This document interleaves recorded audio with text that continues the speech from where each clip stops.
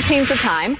In your health spotlight, mental health professionals say spring cleaning can mean more than organizing your home. What about getting your thoughts and feelings in order? Vanessa Enos is with me this morning. She's a licensed mental health counselor from Community Health. Hi there. Good to have you. Good morning. Always good to welcome you to Daybreak. And you say erasing your thoughts is actually a myth. Yeah, so when we think about spring cleaning, a lot of times I think we think about what we're throwing away, what we're tossing out. We can't do that with our thoughts. Our thoughts are kind of stuck with us, but we can think about some other ways to do it. So first off, our brain, it really hates to be ignored, right? Like a little kid going, mom, mom, mom. The more we ignore it, the louder it's going to get. Our brain also hates to be told no. If we say no, right, on a rainy day like this, we have all these beautiful puddles out here. If we say no to our kid trying to jump in a puddle, the first thing our kid's going to do, they're going to go splash in that puddle.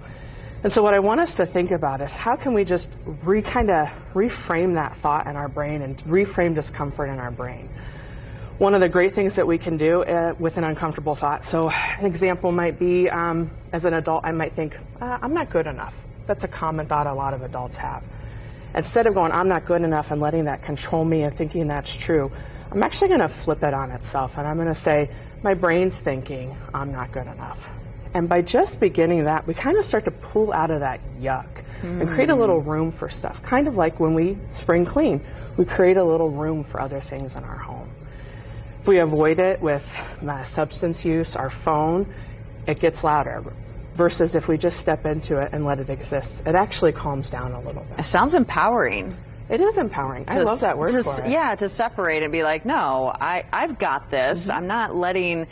Yes, the brain is mine, but I can control a lot of aspects of it. Well, because our thoughts don't have to be true, right? We have lots of thoughts all day long. That doesn't mean they're actually true. It doesn't mean I have to do what they tell me to do.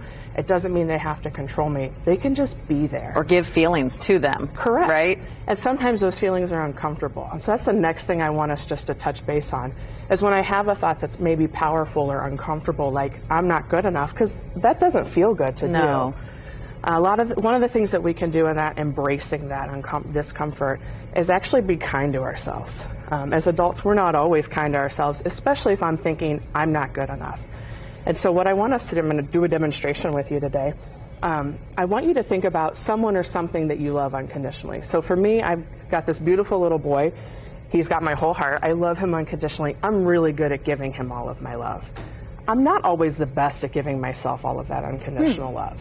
So I want you to picture someone or something you love unconditionally. So it could be a kid, it could be a puppy, it could be a sports team, whatever that thing may be. For me, it's this little guy. Aww. And so I want you to take your hands and hold them in front of you and actually put all of that love you have for someone in your hands. And then when you think those negative thoughts or discomforting thoughts, where do you feel that?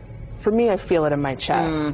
Some people maybe feel it in their head or other parts of their body. So I want you to take all of that unconditional love, and I just want you to give it to yourself. Wherever you end up feeling that tension. Wherever you feel it. Where you feel that tension, where you feel that pain or that sadness, that sorrow.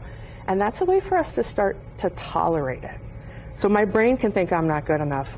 I don't have to react out of aggression or frustration. I can just react out of love for myself. And when you're talking about unconditional love, that's never going away, despite what's going on in your stressors of your day and everything. You're always going to have that. So it's a great tool, whether you're in front of that person or source of unconditional love or not. 100%. Take that with you on this gloomy Thursday. Vanessa, thank you so much. Really appreciate that. That is helpful.